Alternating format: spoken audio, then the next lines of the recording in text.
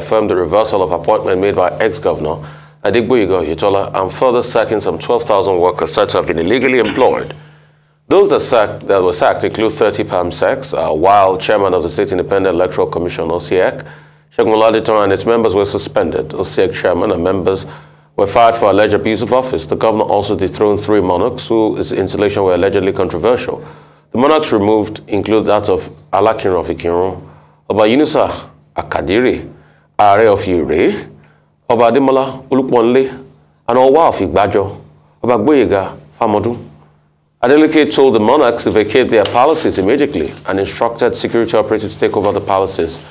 But the House of Assembly yesterday reacted to some of the actions. The Assembly said the Osun anthem and the designation of Osun and State of Osun virtuals remained legal as they were backed by relevant provision enacted by the legislation and assented to by the governor then in 2012. What is going on in Osun State? What's my take on Adeleke sacking close to 12,000 workers and also dethroning 3 monarchs, and he also sacked about 30 permanent secretaries? Here's my take on it. Adeleke was very right to reverse all last-minute appointments by the former governor Oyetola. Why?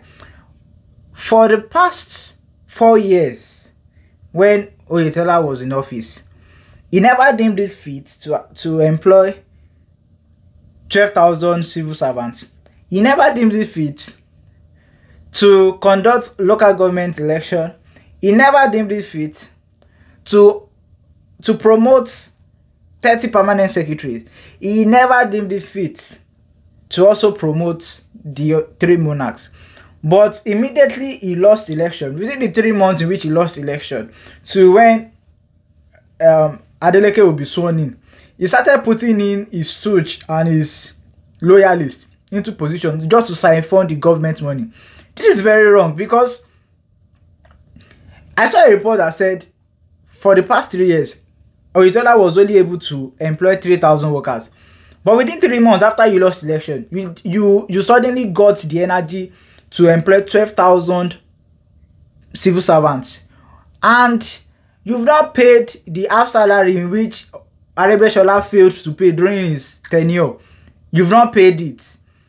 The pensions that Aregbesola failed to pay, you've not paid all the backlogs. But you suddenly have the energy to start employing 12,000 workers after you've lost election. It's very wrong. And going forward, I would love the federal government to make a rule and to make a new law that once a sitting governor loses election, or once a new person has been elected to be the governor, there should be limited power in which the sitting governor or the incumbent is going to have. The decision making should be limited, and the acting governor should have the right to either stop or freeze the government accounts, and to immediately stop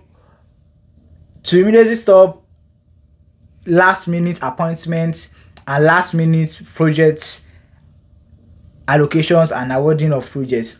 Because most times in Nigerian politics, we've seen that incumbents tend to intentionally make wrong decisions that will affect the government because they lost election, or because their political party didn't win their election. So they will intentionally bring in new laws that will frustrate the coming governor. So this is my take. Adeleke was not wrong, and anybody that is on social media insulting Adeleke is just doing this based on selfish reasons and for